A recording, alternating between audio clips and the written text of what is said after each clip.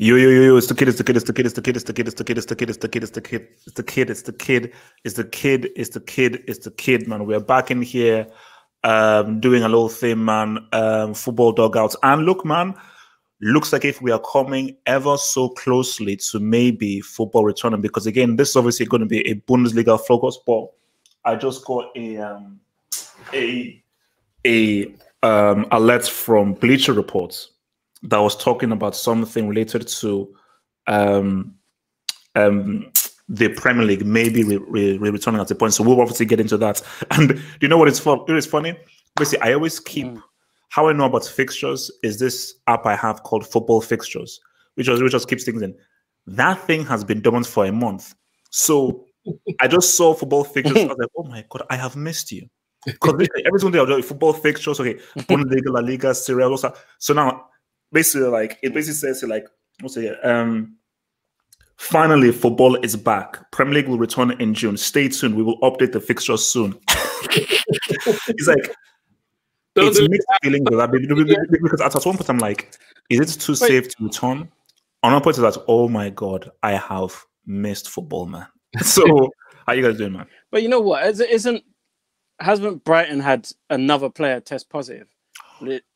I know people are saying maybe it's because they're in relegation. They're just saying, oh, you know what? Man's got corona in it. But if that is true and they have got, then how can you bring it back? The thing is, understand. I was saying on when I was talking to Yannicka last week, the Man City fan, and I was saying the reality is coronavirus now is here to stay. It's here for life. It's gonna be. I'm not saying I know people get all conspiracy when you start mentioning other stuff. It's gonna be like the flu. Some players are gonna get you know, Ozil's always out sick, and everyone's like, sick with what? Why is he sick? That's how it's gonna be. Maybe, you know, going forward every year, people are gonna be they've contracted coronavirus, COVID-19, and they're out for 2 weeks or whatever it is. Now, obviously, they hope that the mortality rate goes down because there'll be more services that the NHS can deal with those kind of patients if it gets more serious.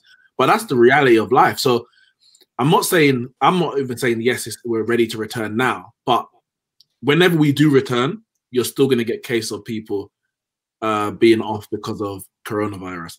Do we postpone football every month, for 2 months, every time someone gets it? No, you can't do that. But I'm not going to say Brighton are, fibbing, but it's convenient that considering their fixture list, as you mentioned, fixtures, and their precarious relegation position, that they're the one to announce 3 or 4 players contracted coronavirus. Because a similar thing actually happened in Germany in the second division or the championship equivalent. Dynamo Dresden, who were bottom of the league. I think they had 4 or 5 players that they said tested positive. So maybe it's maybe it's going to be a recurring theme. All the teams in relegation will be like, you know what? We're in trouble, we got no play. No. Someone even mentioned that that's just going to be like a new excuse that they will use. Hey, look, man, this corona thing, man. Look, man, it is what it is. So guys may abuse that. But before we go into the whole thing, I want to congratulate Knicks because it seems like if you've now moved into a new mansion. I'm looking at what your new crib looks like. I mean, I can see a fireplace there. I can see like a mink rug in the background. Yeah. So look, man, when you truly make it, don't forget us little guys like this. And just said, can I please come to your crib? To your mansion, because that mansion looks real nice behind you. That's what I want to say. I've saved a lot of money during this period, no travel and that kind of stuff. So I've been able to purchase this mansion. If you put me on solar, you can see my little piano at the back as well. Fortunately for you, the house is big enough that we can. Oh my God! Yeah. What a crib! So yeah, I've got rooms for everyone. Can you play that piano? Yeah. Can you actually play the piano? Oh, I can play it, but obviously, time is of the essence, so we should get this show up and running. Okay. Wow, that is amazing. So, yeah, look. Oh wow, see, guys are like saying, oh damn. Whoa! Oh my God! Wow! Jeez, man! Look, man, this guy, he's wow. Okay, so guys, look, man.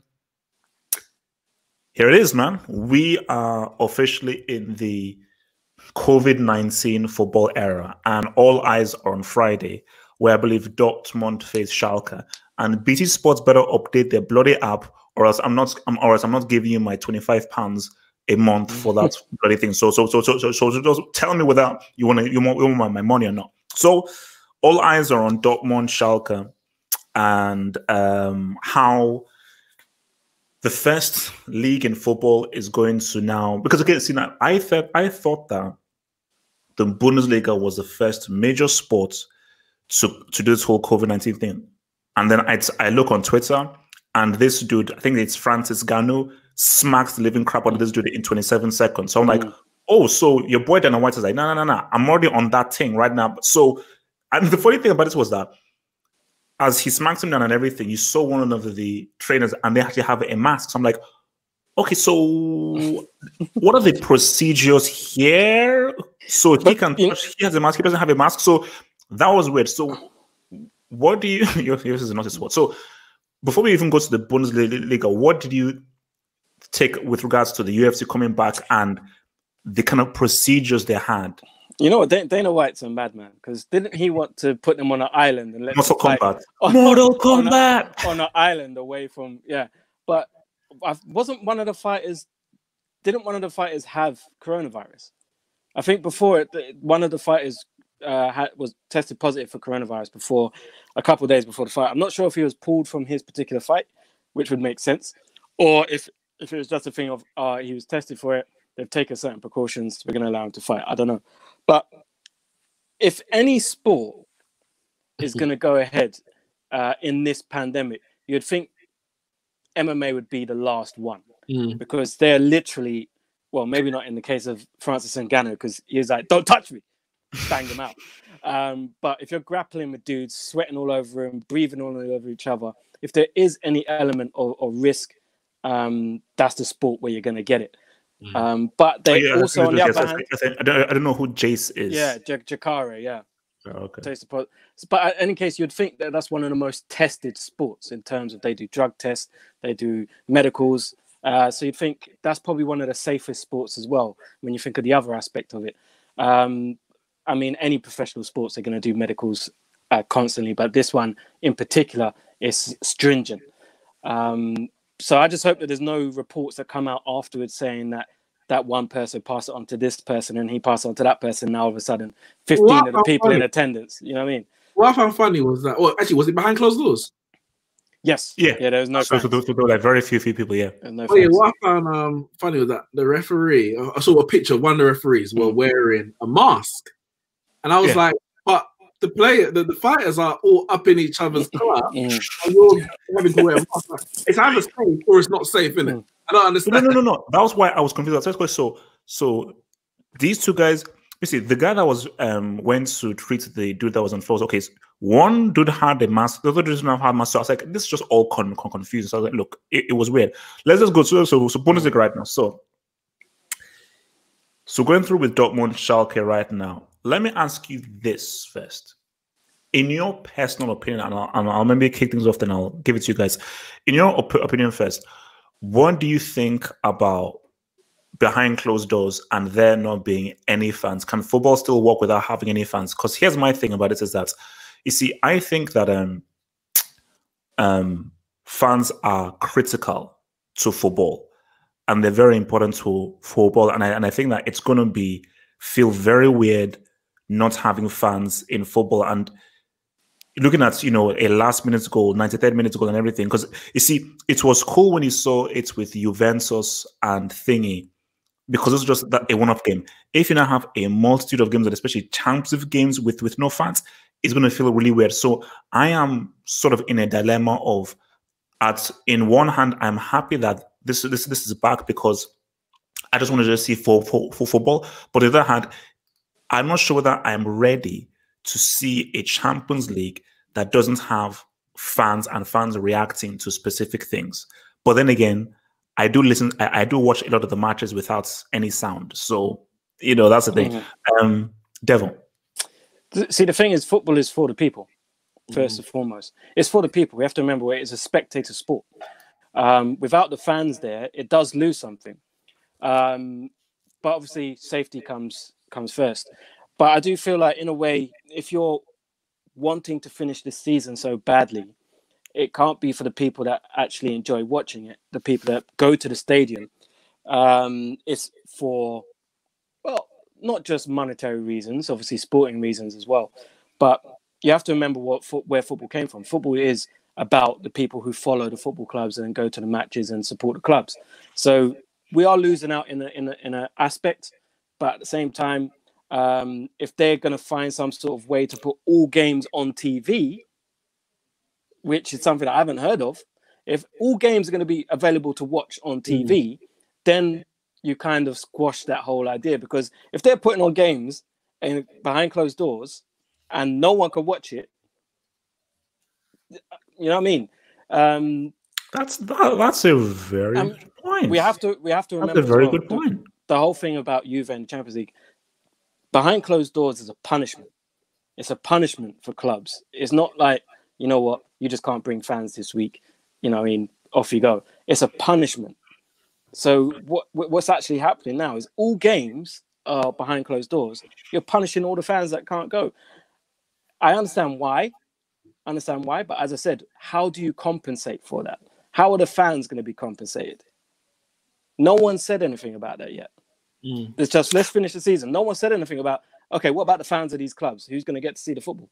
Oh, no, because it's interesting, because I remember reading something where they said that there is going to be like a free-to-air option where people are going to be able to, because again, that's a great point, because see, the whole notion was, okay, the 3 p.m. games aren't shown on TV because people are now in the stadiums, so they want to promote people to the stadiums. If nobody can go to the stadiums, let's all watch this stuff. So are we now going to now be charged to watch all of these games? So there has to be a large portion of games where obviously you have BT Sport and Sky who have the big games. Bro, let's free to air. Yeah. Free to air. So I don't know how much money you will lose from doing that, but no, it's like. But then that brings its own problem. How are you gonna broadcast 10 games? Or let's say there's all games are at 3 o'clock. There's 6 games at 3. How are you going to broadcast all 6 games? Is that going to go on BBC? Is that going to go? Are you going to do it on YouTube? How are they going to do it? Yeah, no. I mean, like the Champions League, where you know how you can pretty much choose each game you want. So you have like an app. So let's say like the BBC app, you go online and then there's like, basically Champions League nights during the group stages where you have 8 games and you can just choose which game to. Yeah, but that's on BT. Well, listen, you have to pay for that. Put like this, I think the Amazon streaming that we had in December around the Christmas period is massive, in the sense that we were able to watch, if you wanted, multiple games at the same time. And I think, so as long as these corporations, whoever's doing the streaming, as long as they are able to have, at least an app, whatever it is, a service where you can flick from game to game, then I don't see it being an issue, multiple games being played at the same time. Because if you were, for example, to go to the game, if you were going to get, Burnley fans going to the Burnley game and Southampton fans going to the Southampton game, if you're in the Southampton game at 3 o'clock, you're not going to be watching the Burnley game. If you're a Man United fan, yes, you want to know what's happening with Man City, but you're quicker to watch your own team before someone else. And, you'll still get a Super Sunday or your early kickoff, a late kickoff, etc., etc. So I don't. For me, there's going to be no issue with multiple games being played at the same time, because that already happens. And for us who aren't going to the games, we find a way. Some of us, find a way to watch those games that are happening at the same time. So I don't see that being an issue. I think football has to return. It has to return, obviously safe. That's the first. That's the priority. It has to be safe. It has to be safe. But the behind closed doors, again, it takes away. It takes away from the essence of top level football and football in general, even at a lower level, because it's all about the fans. It's about the fans going to the games, supporting their team from a local level to a much more international level. But going to the game, supporting their team, and the players basically putting on a show, entertaining those who have come to see them. But football has to return, because we don't know, this coronavirus, pandemic, epidemic is so much. Is this a pandemic academic? No, epidemic. Oh, sorry. No, I thought you were trying to rhyme or something. Right? It's so unknown. There's so many unknowns that you can't just cancel football until we can get fans into the game, because there's so much at stake. So the reality is, I think behind closed doors is going to become, I'm not going to say the new norm, because at some point we're going to get the fans back in the stadium. But say we finish this season behind closed doors, next season I can easily see it continuing or starting behind closed doors, or reduced. So it might be every stadium you can only fill up 20%, 30%, 40%. I don't know what they're going to do. We're not going to get immediately a return to full packed stadiums. But I think it definitely does have to return. I'll tell you what they'll definitely do. Quickly, shout out Football Terrace, Terry in the comments, watching. I'm sure everyone's probably subscribed to him. If they haven't, go over there and subscribe to him. He doesn't think Hazard. Big up, Terry. You know what they definitely won't do, just to go on that? Away fans. It'll be a long time before they allow away fans into stadium. Because if you imagine, you got a whole bunch of people traveling down from, say, I would say Manchester, but they're all here in London. Say everyone traveling down from Newcastle to come watch a game, and you got 5,000 people. Do you know what I mean? I can't see them allowing away fans to do that. So it might be a while before we see away fans in stadiums. All right, so let's now zero in on the Bundesliga right now. So again, we have a case of where, I believe Bayern Munich are now top of the table. Let's even sort of bring up this table right now. So my question for you guys is that, and I think this is the question that everyone is going to ask, and this is one that even have been thinking about specifically with regards to the Champions League, is like, you now have a case of where, okay, people have not really played any competitive football for about 6 weeks. Then guys say, well, everybody has their own solo routine, so everybody has been training. Two things to that is that, has everybody been doing this training as much as you think that? That's the first thing. The second thing is this: training is one thing, playing competitive football is another thing. Forget about preseason games or so forth. In training, a big part of everything of getting match fit are those 5-on-5 games played at full tilt during 5-on-5. Nobody has come close to anything like that, of that intensity, for the last 6 weeks. So my thing is, what will be very interesting is in this Dortmund Schalke game and in the Bundesliga games is, where is everyone's fitness at? Because there's something very interesting. I want to talk to you guys with regards to PSG and Liga and the Champions League. But specifically for in the Bundesliga in right now, do you think it's a case of, if we see it's the first few weeks, the football is going to be very crap, miscontrolled, guys will be pulling muscles? Because they have said that FIFA have put the green light. It says 5 subs can be used for the rest of the season, just to keep people fresh. So I'll come on to Nick. So do you think the fitness levels are going to be very dodgy, so it will feel like August in the first few games? Or do you think that people will be, because they did do a few training, they actually been training, but again, from my knowledge, I don't think any 5-on-5s or any matches have been done. So I don't think unless they were doing behind closed doors matches, nothing that you will do in training is going to replicate what you will get on the pitch. And even then, a behind closed doors a match where there's nothing at stake, you don't have the same intensity, the same adrenaline, the same, those kind of things that you need in a 90-minute match. I think it's going to be a bit of a build-up to get to that stage.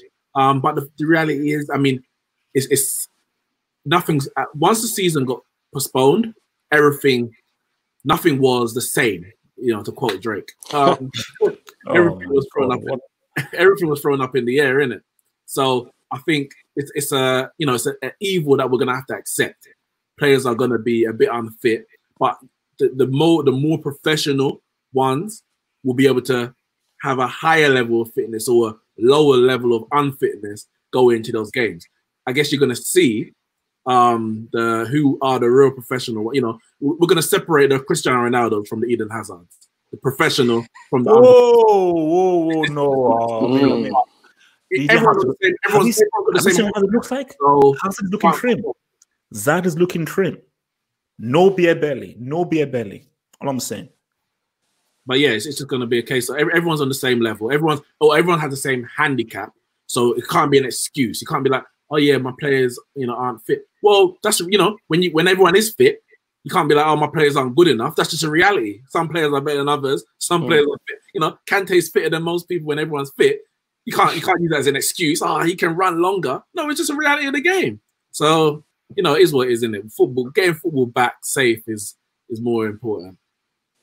You know what? I think it will have a bit of a preseason vibe to it.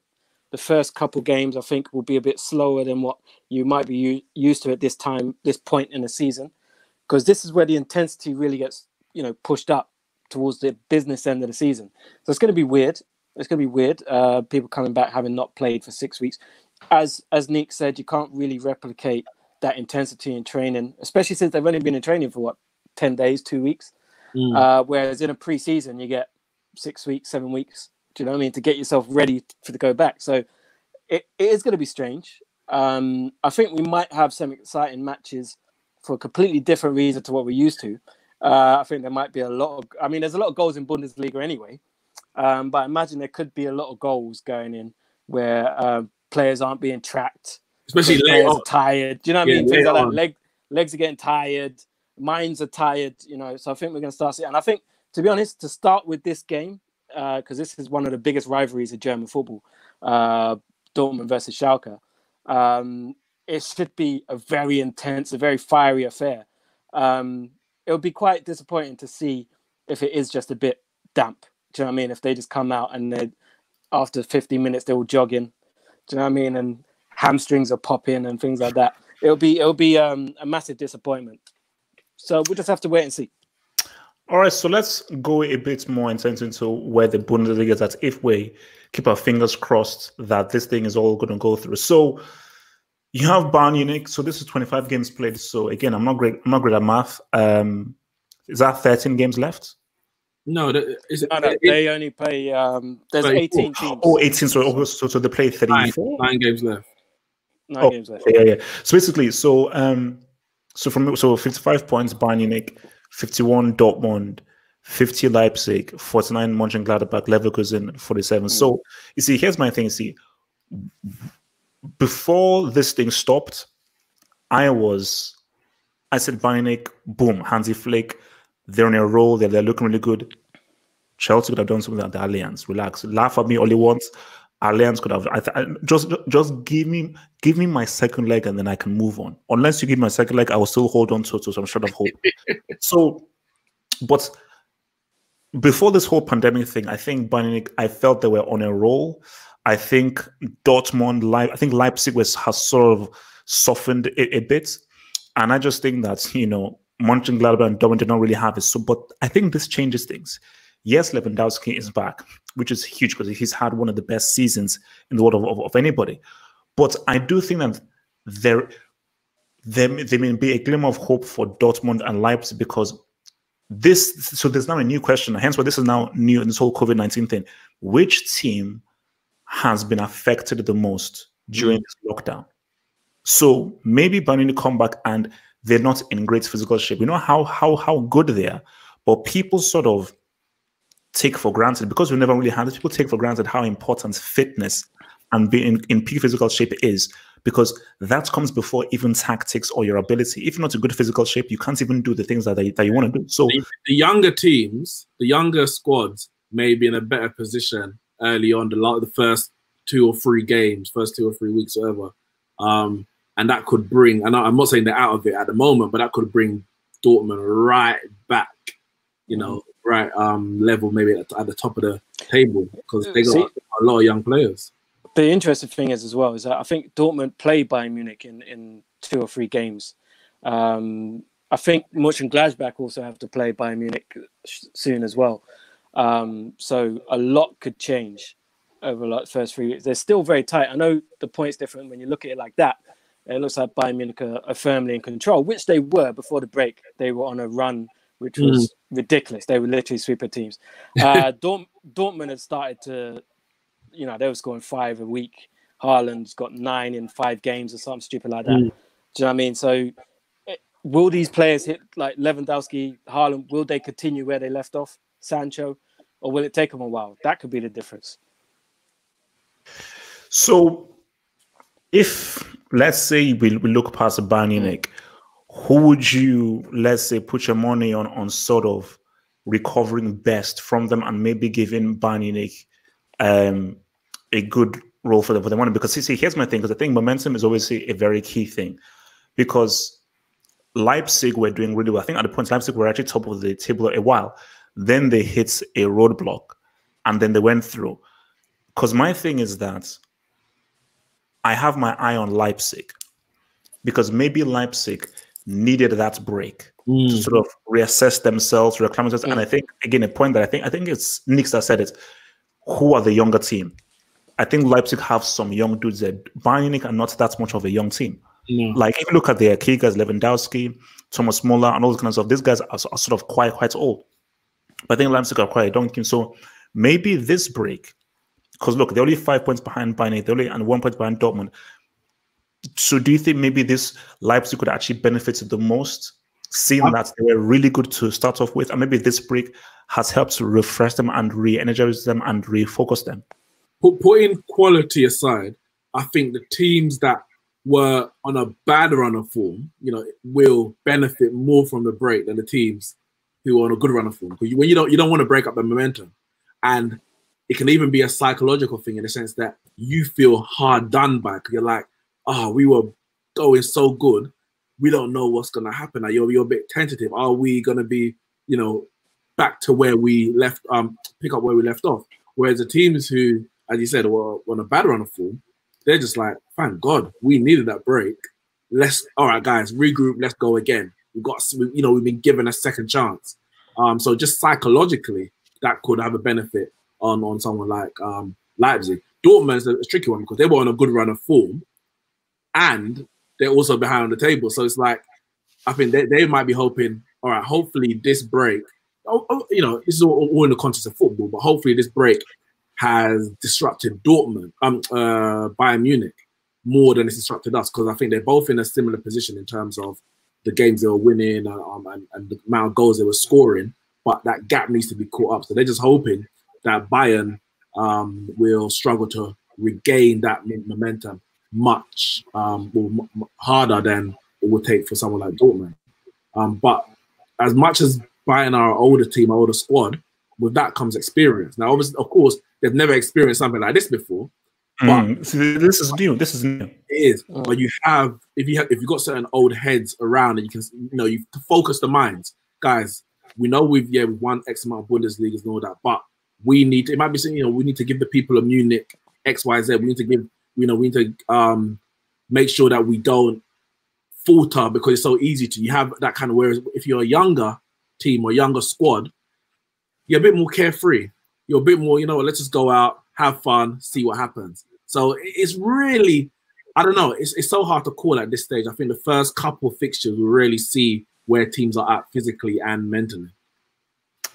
No, I mean, sorry, before I come to Dev, I think, that's the key thing is like, I get that Bayern Munich have this amazing experience, which will be key, and they know how to react through hardships. This is unprecedented. Nobody has ever been through something like this before, which is what makes it so much more interesting. This isn't a case of, oh, you've gone through 5 losses, or you've had 3 injuries, because these are things that you go through. This is a different psychological, mental challenge, because for 6 weeks, you've lived in self-isolation and watched as the world of sports has just sort of crumbled.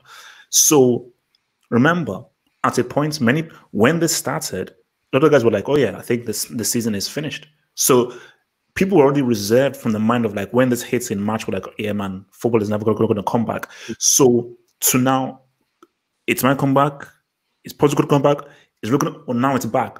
So and also as well is anybody still fearful? Anybody still sort of preparation to the fact of like, do I really want to?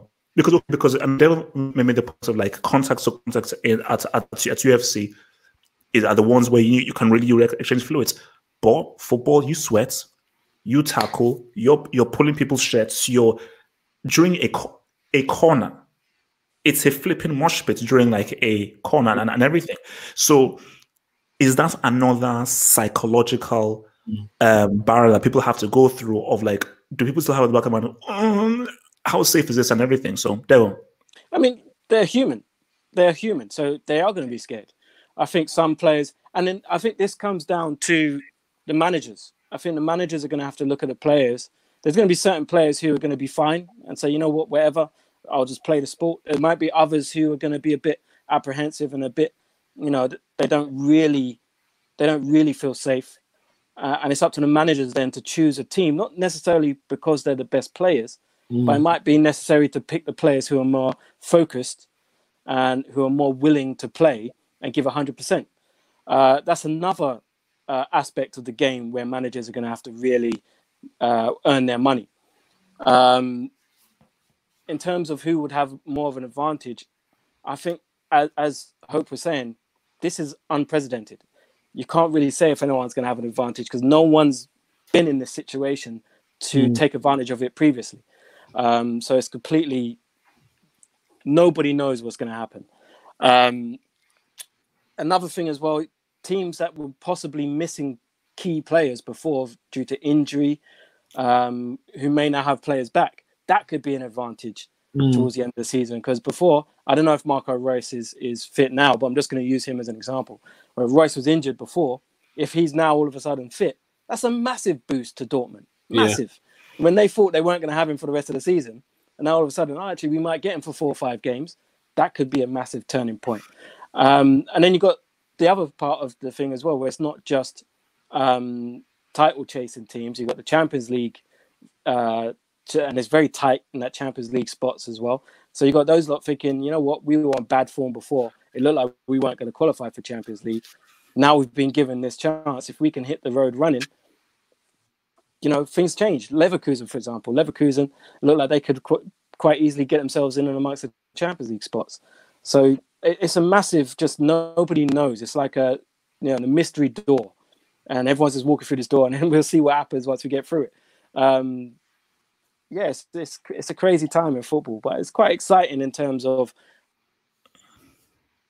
For me, I just want to see which teams are able to. Dev, I think you're turning into a robot.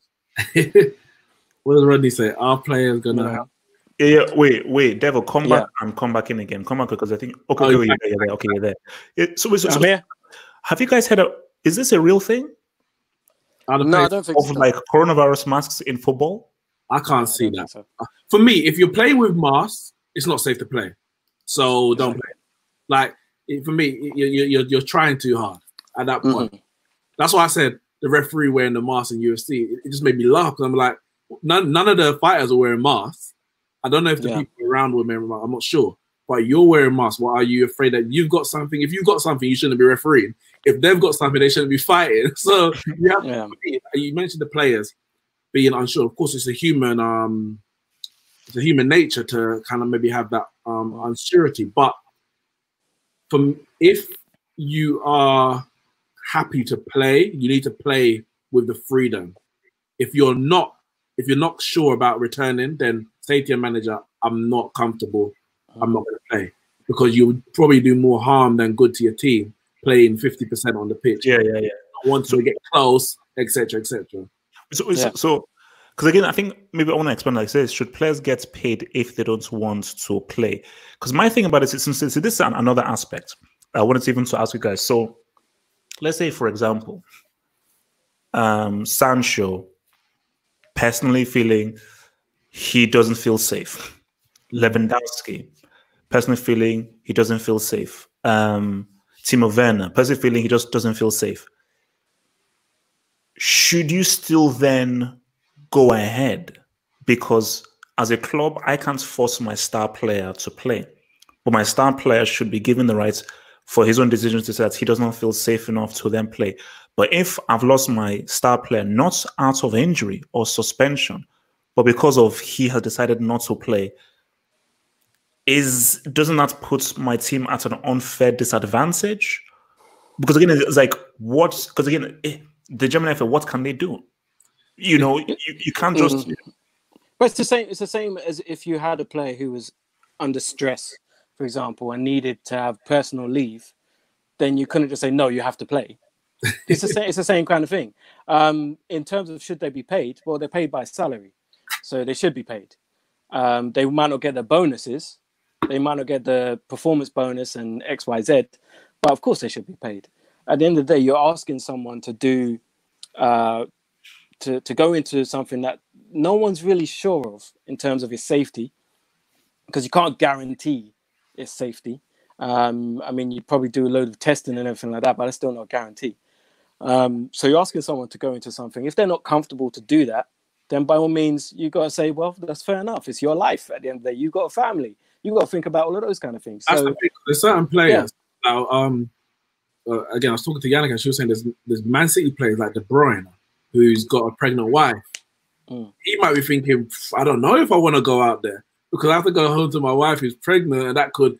Whereas you got someone who maybe living by themselves, then they don't have that same risk factor. Or you might have someone who's taking care of their mom, whatever it is, different ages. There's a lot of different things. But what I would hope is that, of course, you may get the one-off player here, the one player there. I'd hope that by the Bundesliga coming back and, the Premier League at some point and the other leagues down the line, that those discussions should be had before those decisions are made. So obviously in the Premier League is run by the 20 clubs in the Premier League. So that if those clubs made that decision, I would hope that that decision is made after consulting the players. Now, I know different leagues are a bit different. It's run by the FAs and maybe they don't have the same consultation. But if 50% of the players are like, I'm not happy to play, then you can't, as a league, as a governing body, make the decision to bring football back, because who's going to want to watch, I don't know, half of the youth team and Thomas Muller? Like, no one's going to be tuning into that. So I think it has to be with discussion with the players before any decisions are made at the top. And I hope that the Bundesliga has done that, and that's why they're back. So we're not going to see Lewandowski out and Sancho, etc., etc. Is this an official saying? Stay home if you're sick, come over if you're thick. Wow. I send that out as a broadcast to a few of my contacts. Bro, by the way, that video, Devil, that you sent of Boris Johnson, I watched that thing about 3 or 4 times back. Because again, for me, like, I'm still learning like Jamaican lingo and everything because I don't really understand everything. But I think I understand this more than most things. So you may have to sort of help me with a few words. I mean, not, but that thing was bloody hilarious. Like, he rhymed it exactly with Boris. Yeah, he's done a few. That guy. Yeah. He's got quite a few. Okay, so he does like a series of like voiceovers. Yeah, he's done voiceovers quite a few things. He did one before with Jeremy Corbyn at a rally. I don't know if you've seen that one where he's cussing out Boris Johnson. Oh, that was so funny. I can't repeat much of what was said. But, no. Okay, so basically, we've just had breaking news now. So Premier League. So there's this whole thing of the project to restart, and I think Monday afternoon there was going to be like a talk about when guys can really come back and do this kind of stuff and everything, and how the Premier League can restart. So from what we are hearing, is the Premier League has been given the green light by the government to pop off in June. And we're hearing that I think it's either June 11th or June 12th might be a time in which the Premier League can return behind closed doors. So the governments have given them a green light because we've now gone through the easing of this lockdown with the amazing slogan that is clear and concise called Stay Alert. So remember, guys, we are now scientists right now. Just stay alert and control the virus because we have now become the biologists. Boris Johnson, thank you so much. You are a genius. So what do you guys specifically think about the Premier League being given green light? Do you think it is too much of a rush based on the money thing? Because you see, my thing here is that I hated the whole thing of like, football is back, Bundesliga is returning, boom. I said, no. Germany, through trace and trace technology, mass testing, early lockdown, got themselves in a position where they've been the first major league to return. Spain and Italy were hit hard. Italy are like, no, we're not even thinking about returning. Right? I think only one team like Sassuolo have returned to training, and La Liga have only just gone through some tests with the players, and they're now your boy Javier Tebas, the La Liga president, wants them to restart the league next month. But Spain and Italy were hit hard. England, right now, people say, oh, well, it's relative to population. Based on raw numbers, England have the second worst death toll in the world. So do you think that this decision to be given the green light and to go ahead to do the Premier League is in good faith? Or do you think there may be too much of a rush in trying to get the Premier League done and England are not really yet in a position to really be safe? Coming to Devil first with this. Well, I think you have to think of the clubs. I know Brighton have just had another player tested positive, I should say. But you'd think if any industry would be able to cope with something like this, you'd think that the football industry would be able to, because of the amount of money involved in it. They can get testing like that. Do you know what I mean? They have vast medical teams. They have access to scientists. They have access to all this kind of stuff. So you'd think the reason to bring it back when they have is due to the fact that they can do it in a safe manner. May God forbid that they do bring it back and, players start contracting this virus or whatnot, and then they have to cancel it again or whatever, or postpone it again. But you'd think that they've done their testing, they've spoken to the clubs, they've spoken to the players, you'd hope, and everyone is comfortable enough to say, we can go ahead by this date. And it's not a necessary stonewall date, the 12th or the 11th of June. It's just, you could go ahead at this time. I think before, one of the problems is that they wanted to get it done before, was it July? I think, was it UEFA or someone said they have to have it started by July? Because of the contract situation with players, our contract and that kind of stuff. Yeah, and that's another big thing, because players might be going into it thinking, well, my contract's up in, end of June. If we're starting to play in June, say you pick up a big injury, what are you going to do? You're going to have no club. No one's going to be able to sign you, because say you're out for a year and you get injured in the 28th of June and your contract runs out 1st of July. You ain't got a club. you ain't earning no money. So there's going to be certain players who, unless they figure out the contract thing first, I think there's going to be a lot of apprehensive players who are thinking, well, do I really want to risk playing for 3-4 weeks, pick up an injury and know that I have no career for the next year? There's a lot to it, a lot. Okay, wait, sorry, before Nick goes, so I think people in the live chat have referred me to this. I'm just going to put this up and just let you guys react to it right now. So this is from Danny Rose.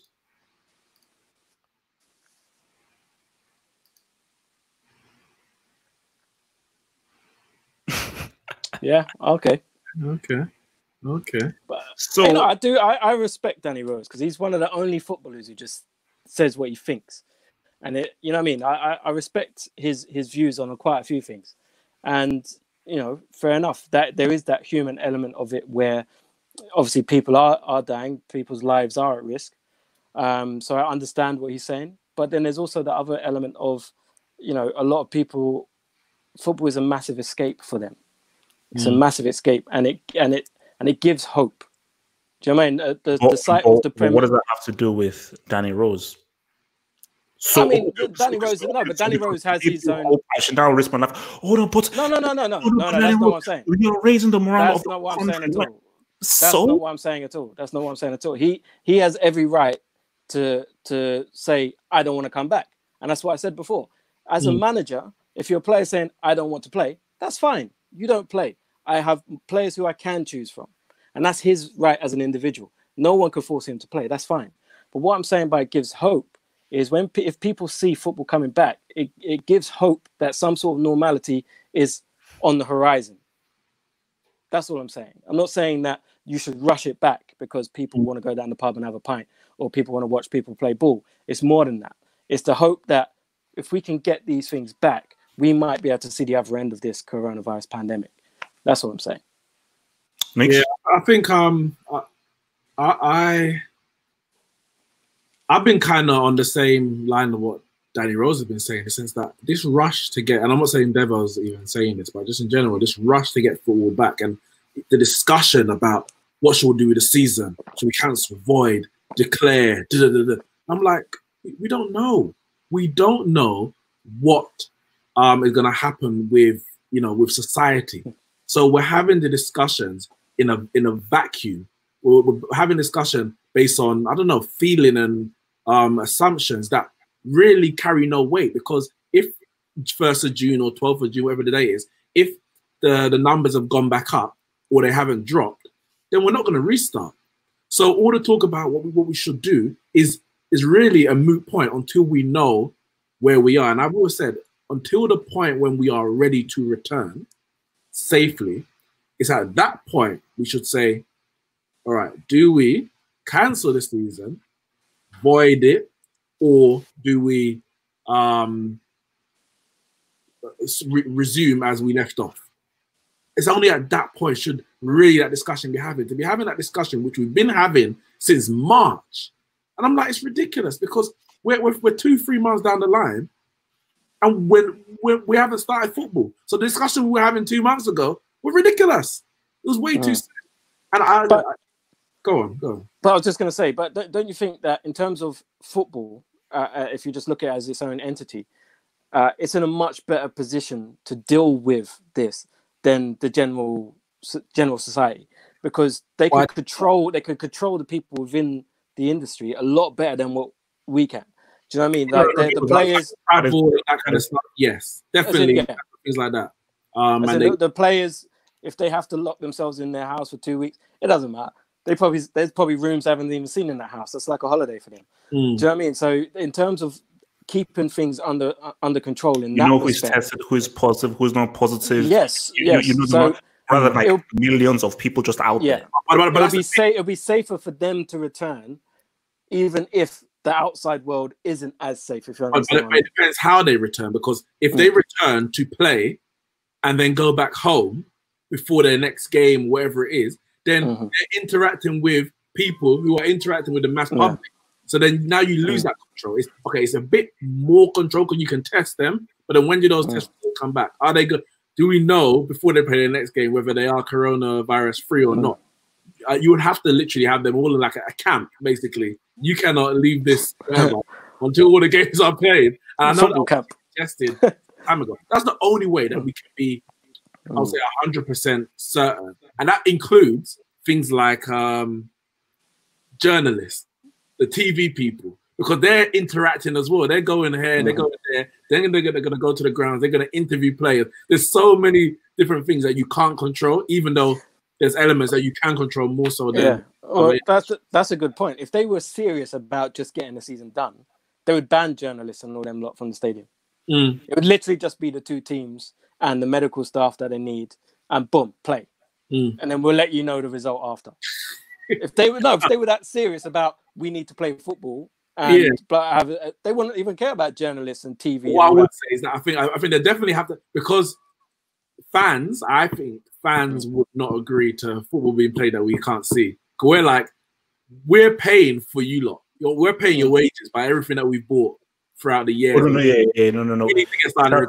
So I agree possibly with the journalist thing and that kind of stuff, but TV cameras need to be there. Everything else. We can't use drones like internet things or something, or like this is. Do you know what this is annoying? You see, we should have robotics right now, because if we had an advanced robotic society, we can send these robots to come in and actually film. No, never been real. Film this stuff for us, so human beings don't have to be like. But we screwed up by not having a fully functioning robotic society with androids. And look, and now and then when that goes south, then what?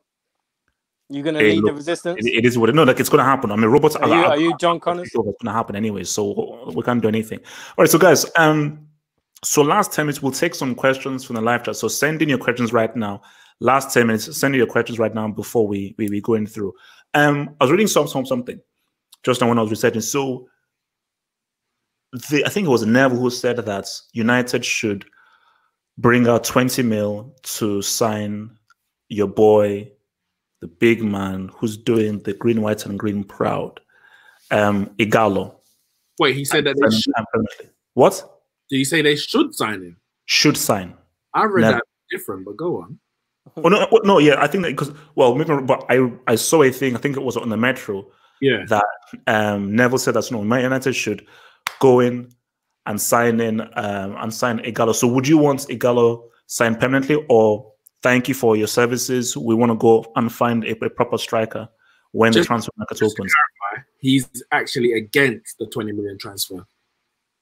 He was saying, so what he said was that what did he say? He goes, is Igalo worth 20 million? Probably not in this market. He may have been if he continues scoring goals, but you probably don't need now to spend that 20 million. That's what he said. So he was actually against it. 20 million. I mean, 20 million is not a lot of money, but in what way? It wasn't before coronavirus. It wasn't. I don't know what 20 million buys you now after. Maybe it is. Maybe 20 million is a better striker than Igalo. Has Igalo done enough to warrant a full contract? No, because of everything's been cut. But I would, if he had continued the way he was playing and continued that for the rest of the season, then I think he would be worth a 20 million transfer. Based on what he's done so far, no, he's not. But I would love doesn't it does finish. I can't remember the name of the club that is parent club in China.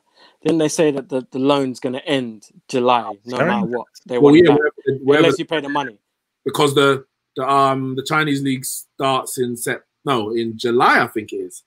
Yeah, so they want him back by July, unless United buy him. They want him back. So yeah, so it's a tough one, isn't it? It's a tough one because he was doing a decent little job. He was doing but as you mentioned earlier, the fact that people who were injured, they're coming back. Rashford's going to be back. We thought he would be out for the whole season. Hopefully, I have to say hopefully, Pogba's going to be back. We don't actually know how long he was going to be out for. They ain't got no excuses now. I can't be talking about ankle and bone and all that kind of stuff. No, yeah, enough time. So just 2 players back who we didn't have at the time of the postponement. All right, that's an interesting one. Best ever team to go trophyless. Maybe I'll break this off in club and international. For international, I've always said that one of the best teams that I've ever seen internationally, just even international or club, was the Argentina 2016. For me, that was an absolutely outstanding team. Obviously, a very young Messi, but Crespo, Tevez, Riquelme, Cambiaso. It was just a truly amazing, and the football they played was outstanding. And I still believe that if Riquelme was on a pitch and wasn't pulled off by Pellegrini in the Germany game, they would have beaten Germany, and who knows what would have happened against Italy. Obviously, many people talk about the 1982 team being one of the best teams ever. They didn't win, but I still say the 1916 man. If we're now going to go to club,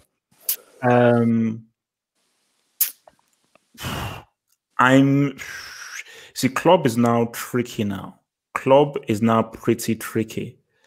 Best team club-wise to go trophyless. You know what? What was it? Yes. The Middlesbrough team with Ravanelli and Juninho. But didn't they win the Carling Cup or whatever it was called? So did they actually win a trophy? Yeah. Oh, no, that was after. That was Steve McLaren, wasn't it? Steve McLaren was the manager when they won. They got to UEFA Cup final, wasn't it? Final against Sevilla, yeah. No, that team with Juninho and Ravanelli. Because I remember, because for me, I was almost as sad as Juninho when I think they got relegated towards the end. The football, I don't know how the hell they got Ravanelli and Juninho to begin with, but the football those guys played and their combination. Because remember, for you kids who don't know, you know that whole thing of the shirts over your head celebration? Ravanelli was the first guy to do that. So Ravanelli was the man who, I believe, am I wrong, who created and popularized the shirts over the things celebration. And the diving celebration is Jürgen Klinsmann. But yes, so the Middlesbrough team with Juninho and Ravanelli and the Argentina 2006 World Cup team. So I'm going to say Leeds. That Leeds team. That goes to the semis. Yeah, David O'Leary as the manager, Ferdinand, Viduka, Kuehl, Hart, Alan Smith, who else did they have? Oliver Decour, Nigel Martin. They had Paul Robinson. They had a lot of good players there. Played some good stuff. Got to semi-finals of the Champions League, I believe, 1 year, and then it all just went. You know, they Peter Ridsdale just ruined that club to where they are today. But I'm going to say Leeds because they had a very good team. Robbie Keane, very, very good team back in the day. And they were pushing for like the Premier League title. Just fell short. So I'll go for that team. But is that an international team or you just choose international team as in to never win a trophy or just to go into a certain competition and not win it? Well, no, wait. Just see. For me, I just did a competition because you could say I won 2000, the Euro 2000, which was a phenomenal team, the Euro 2000 team. But I go with the 06 Argentina team.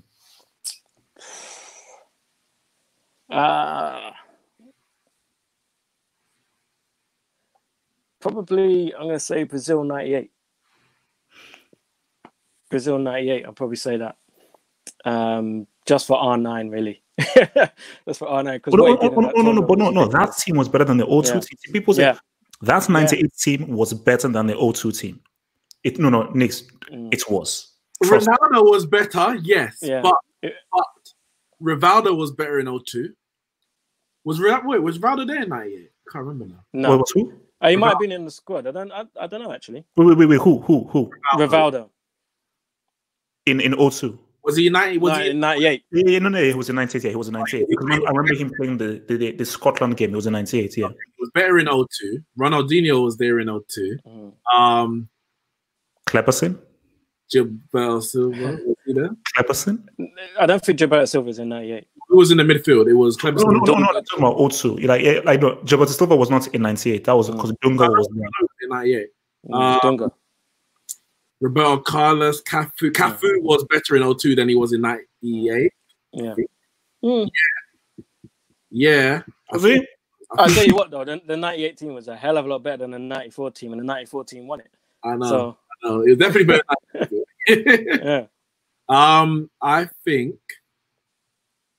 obviously, I wasn't alive for it, but 1982 Brazil, based on the players that they had, that Brazil and the way they played football was even better than some of their predecessors. But obviously, Paolo Rossi had other ideas in that World Cup. And it's a bit of a cheat, but I'm going to say Juventus 2005 and 2006, where they got match fixing and they got relegated, didn't it? So they didn't win anything, but that was one hell of a team. Oh my God! All right, guys. Look, man. That's it's for us now and everything, man. So remember, guys, we're gonna be back here on Thursday for our Q&A. I remember in the description box below, if you want to follow Nix or Devo on their Twitter, click on the link in the description box below. And to support us and to support what we're doing, as well as exclusive content, think about becoming a Patreon. The link is all down there in the description box below. So any final words, guys, before Thursday? Any final things to the people? I'm going to listen to No Signal, NS10v10. Tonight is Ian Wright versus Julie Adenigu, Skepta's sister. 80s music versus 90s music. So basically, they're going to 10 big hits from the era, and the people vote on Twitter. So it's been a. I don't know if anyone's been. You know what? Big up them guys, man. They've been doing well, on internet.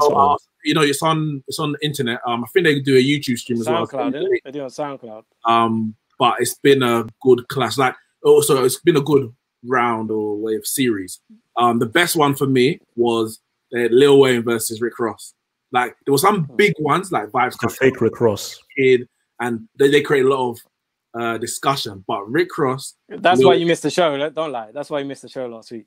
Was that last? The Vibes, yeah, that was last week. Okay, I can't remember. Yeah. But that one was Lil Wayne and Rick Ross was brilliant because I think the DJs, the guests who played the songs for each one, they were on point. And I think it went to a tiebreak in the end. Yeah, and Lil Wayne won. So So I'm interested to see what Ian Wright does today against Julie because Julie knows her stuff. Yeah. Talented family, man. 80s versus Talented 90s. family. You like 80s babies, innit? Yep. Yeah, so I'm back in Julie. You looking back, Ian. I got back righty, man. Got back righty. Got to. Yeah, man. All right, guys. So guys, that's all the info. Remember, guys, again, if you want to follow Nix or Devil, hit them up on their Twitter in the description box below.